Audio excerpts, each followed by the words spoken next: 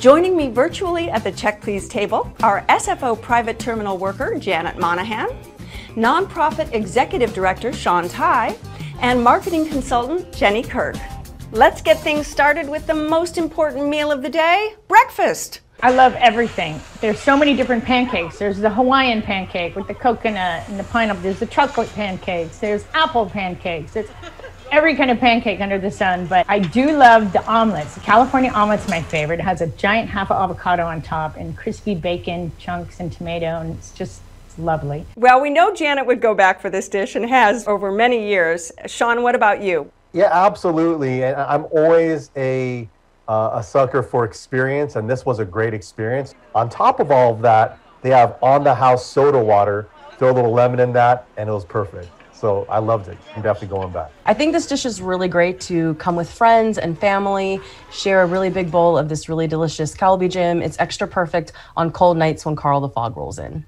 All right, Shaun. Shaun's been waiting to talk about this dish, right, Shaun? Well, Leslie, you know what? There's a few things I love.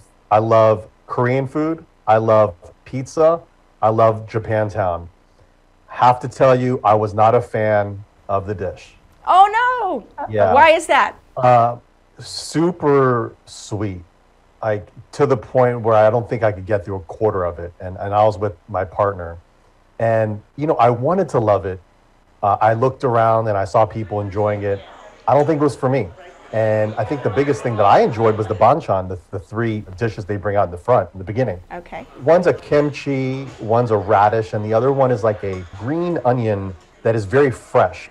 And also the assortment of rice, they were fantastic. Our guest's meaty love affair continues with Shaun's favorite takeout staple, a savory lamb and beef shawarma bowl that he says got him through the pandemic. It's made fresh every day in downtown Oakland at Falafel Boy.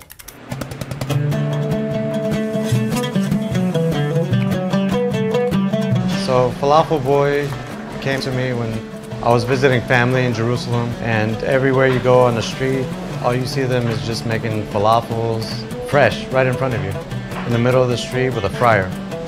And it was amazing flavors, and I was wondering, how about we open one here, but not in the street, in the restaurant.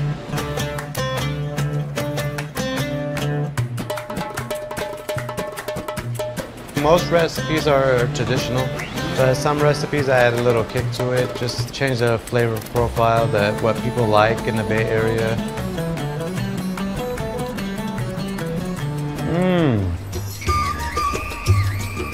In Jerusalem, they have shawarmas in every corner. Basically meat that's spiced a little differently with Mediterranean spices. Everybody spiced it differently. My dad used to have a deli and he used to love shawarma, and my mom gave him the recipe and she got it from her mom. So basically it's grandma's recipe. We got paprika, fresh garlic that we blended up, salt, and our secret spice, a little canola oil. We got pineapple juice, makes it tender, but it kicks off the vinegar flavor, gives it a little more sweet taste.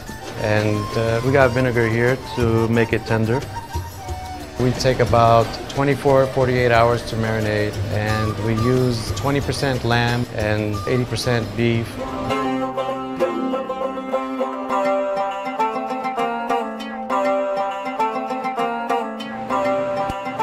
Our heat source is a lot different. We use lava rocks. We have flames coming out. It's not just an electric burner. It gives it more of a barbecue method cooking. And that's how I think we get the best flavors. It's never overcooked, it's never undercooked. It just comes out very soft, tender, juicy. So on a lamb and beef shawarma bowl, everything's fresh. We use arugula base. We put a little tomatoes, cucumbers, and on the side we put just a little scoop of hummus. And then we put the meat, and then we use tahini sauce. In Jerusalem, they don't use that much hot sauce, but they do have hot sauce. Here in Oakland, people love hot sauce. And the one we have, it's not too spicy, not too mild. We don't even ask if they want hot sauce. We just add it to every single order because people love it. And if they don't have it, they'll be really upset. Okay, Shaun, This dish alone got you through the pandemic. Yeah, Leslie, there's three things that I also love. One is Oakland, the other is biking around Lake Merritt, and the third is like really fresh, really healthy, but tasty food. Yeah. You get this explosion of flavor with the charred edges, how they use those broilers to just perfectly cook the meat. And I think it's that crunch, it's the perfect amount of flavoring, and when you bite into it, combined with that veggie, it's an explosion. And there's a hot sauce that you can pour on top, mix in. If you don't need too much, you put a little bit. And I would say that that's my go-to for sure. Right. I really enjoyed it. I went on a Saturday, so I imagine on a weekday you get the hustle and bustle of downtown, but there was plenty of parking and it was so quick. I ordered and, within 2 minutes I'm sitting outside with my shawarma bowl. And I really enjoyed the flavors. It had rice on the bottom. The arugula was fantastic, gave it a crunchy, fresh taste to it. I thought it was really, really good. And affordable, right? This is a dish that's affordable. Absolutely. It's under $15 and you get everything in one on the go. All right, Jenny, what about you? Did you enjoy this dish? It wasn't my favorite. Okay. I actually found it to be a little bland if you took out the hummus. And I thought the hummus absolutely was definitely a standout. I could probably eat that just itself on its own. I thought the bulk of the flavor came from the sweet chili sauce, which was good and had a kick and built, but the more you added, it also became very salty. So I think it depends on your own personal preference. The heat was great for me. For others, it might be too much.